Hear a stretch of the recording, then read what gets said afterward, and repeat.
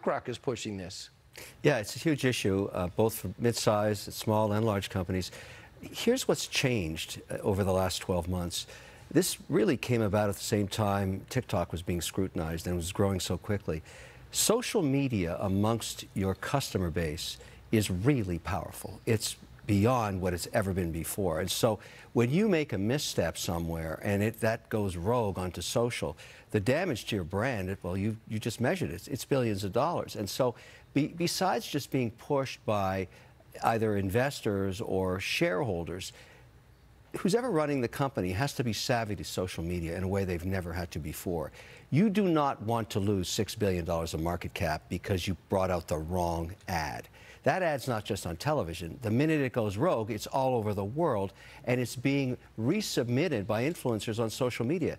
That is actually a case study now in what not to do. If you factor that in, along with Governor DeSantis staring down Disney,